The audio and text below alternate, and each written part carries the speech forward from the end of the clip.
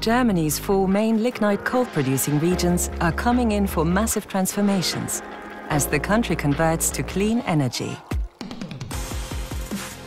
The idea is to make them into next-generation energy hubs, creating new opportunities from historical strengths. Innovative green technologies, modern infrastructure, and vibrant cultural life will encourage old residents to stay and attract new ones. The German government is underwriting these developments by setting up clean energy laboratories. Innovative technologies can be tested out under real-life conditions and on an industrial scale. That will create lasting economic opportunities and quality jobs in all 4 regions. Here's a closer look at them. Starting in the east, Lusatia is the country's 2nd largest coal region. Former mines are already being transformed into Europe's biggest network of man-made lakes. That opens up new opportunities for tourism and culture, business and science. With the newly founded Fraunhofer Research Institution for Energy Infrastructures and Geothermal Systems, we will provide the research excellence and innovation for a successful energy transition in Lusatia. We need to develop networked energy infrastructures and basic technologies like geothermics and high-capacity heat pumps. We're doing this in conjunction with local businesses. The Schwarze Pumpe area and power station will be the site of one laboratory, a model hydrogen reservoir power plant. The model plant will not only produce renewable electricity, but will help connect the heating and mobility sectors. It will enable Lusatia and Spremberg to remain an energy hub. Hydrogen plays a key role in constructing large-scale plants that will ensure that all of Germany and Europe are supplied with energy. Renewable forms of electricity cause few CO2 emissions, but fluctuate and aren't always available when needed. The Schwarze Pumpe's big battery can help solve this problem. It's Europe's largest store of electricity. It will make power production more flexible and the electricity grid more resistant to fluctuations. Moving on to the central German region, it's an area of contrast.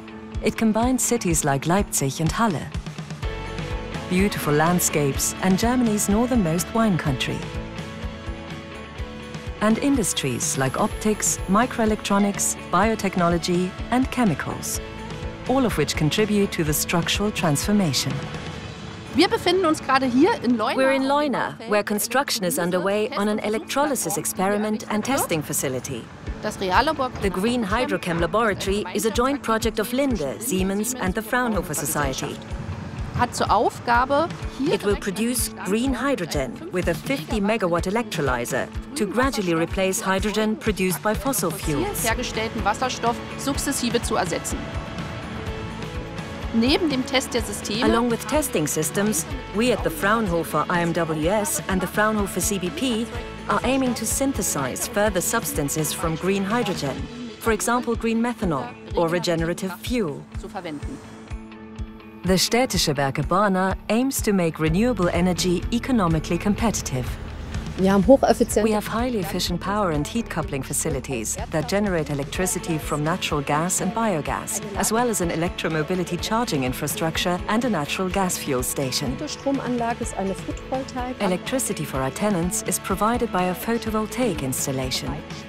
It also produces electricity for storage. The Helmstedt region has been making history for centuries. This was once the most important border crossing between East and West Germany.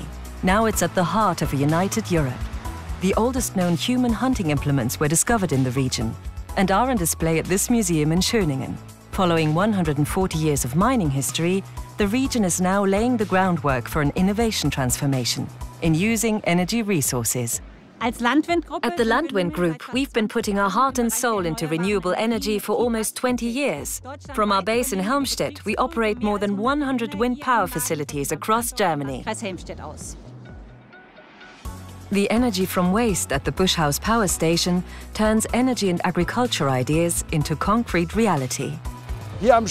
We're building a sewage sludge incinerator at this location. Sewage sludge is a serious problem in Germany.